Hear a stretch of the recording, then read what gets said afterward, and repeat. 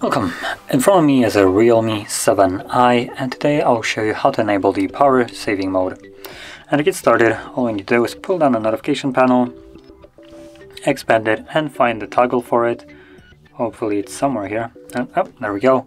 So you can see power saving mode. Once you find it, simply click on it and it automatically will become enabled, which you can also see based on the, I believe the color of the battery changes.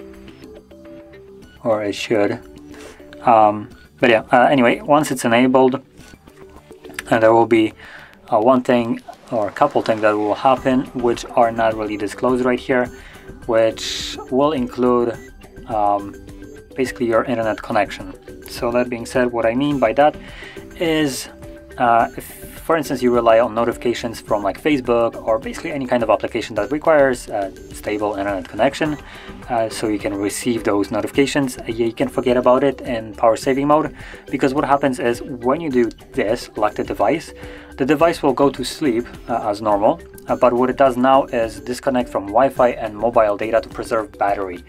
And basically, because of this, you won't be receiving any kind of notifications that would require internet connections, and that is because, well, you don't have internet connections at the moment. The way you do receive those updates is basically by waking up the device. So you do have to wake it up, then it will automatically reconnect to those networks, and basically look for all the updates and deliver them to you. So if you're experiencing some kind of problems with that, that is because of the power saving mode. Now, additionally, apart from enabling the power saving mode, you could turn off certain toggles that are consuming your battery, which power saving mode does not actually enable or disable. So number one would be the location services. You can disable them, they're unnecessary, especially if you're trying to preserve battery. So that's one. Number two, Wi-Fi, mobile data. If you need one or the other, disable the one that you don't need. Additionally, if you have some kind of NFC, you can disable it. Bluetooth, again, disable it. And one of the probably biggest battery draining things is the brightness.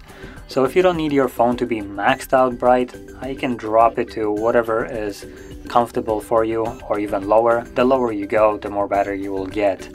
And the battery that you get from the brightness is quite significant, so do remember that. And yeah.